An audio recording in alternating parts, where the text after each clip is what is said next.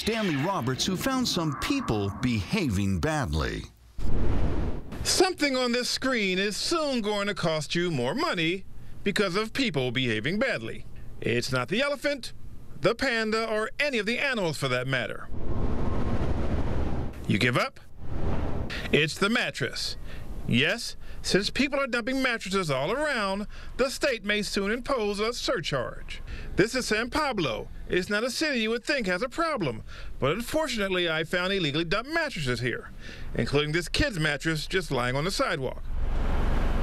The city of Richmond, a city of pride and purpose, has the same problem. People dumping mattresses on the streets. Just inside the Monterey Pines apartment complex in Richmond, if you get past the guard dog, 3 mattresses dumped. And over near Cutting Boulevard, I found this huge pile of illegally dumped debris, which included this money bag and 2 mattresses. In Oakland, it's more of the same.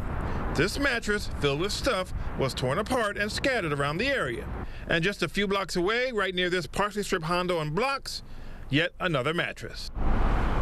If all goes according to plan, there will be an $8 to $14 surcharge per mattress to help with the problem. I guess soon there'll be a surcharge for new couches as well.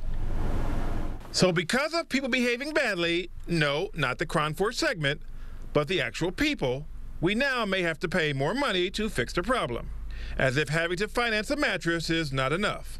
In the East Bay, Stanley Roberts, Cronford News.